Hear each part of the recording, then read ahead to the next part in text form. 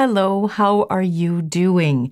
Things are changing in the world very fast, sometimes day to day, hour by hour.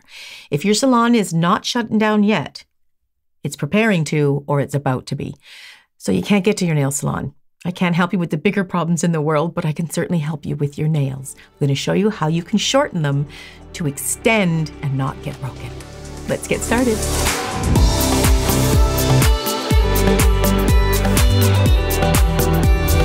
I did these nails about 5 days ago, and I did some press-on nails just from Walmart, I think it was. They're a Kiss brand. And it was a great little quick nail to put right on, but now they've grown out about 5 days, and I thought I would shorten it. Now, if you've just been to the salon, your nails are probably looking fine, but as they grow out, they're going to get a little bit longer. How you can extend their life so they don't break off on you, or if they're starting to feel a bit wobbly, you can shorten them. In the next coming days, I'm going to do a series of videos of nails at different stages as to what to do and how to handle them. And then we'll get into how to fill them in yourself, actually.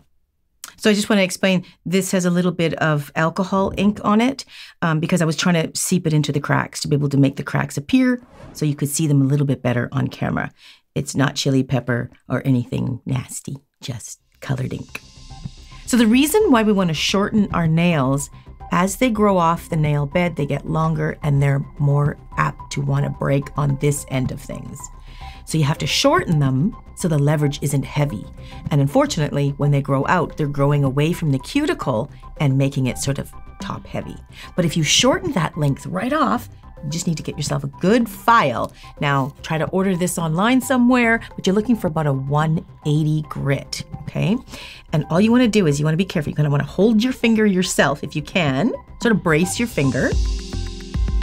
So I'm working on the index finger. I'm going to take this finger and sort of, with my thumb as well, brace this finger as much as you can. And you want to saw it back and forth with, like I say, a good file. And all we're trying to do is shorten the length off.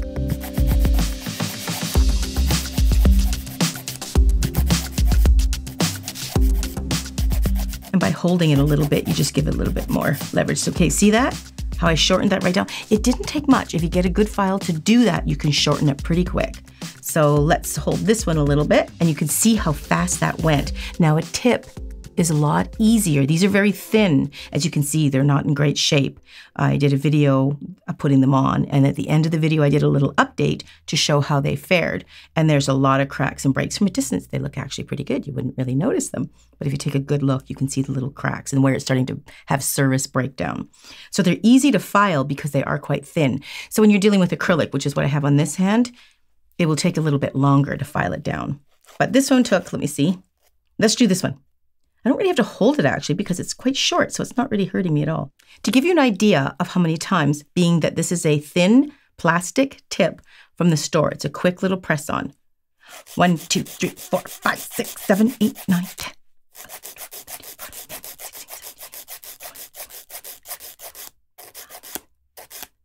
So about 28 files across the top with a coarse file took care of that. But you know what? I'm going to shorten this one to show you exactly how long acrylic might take. I wasn't planning on doing this, but I'm going to do it because I want you to see the diff. So acrylic is thicker, it's stronger, it doesn't have all those cracks and breaks on it, but it can be a little harder to file because it's stronger and thicker. 5, 6, 7.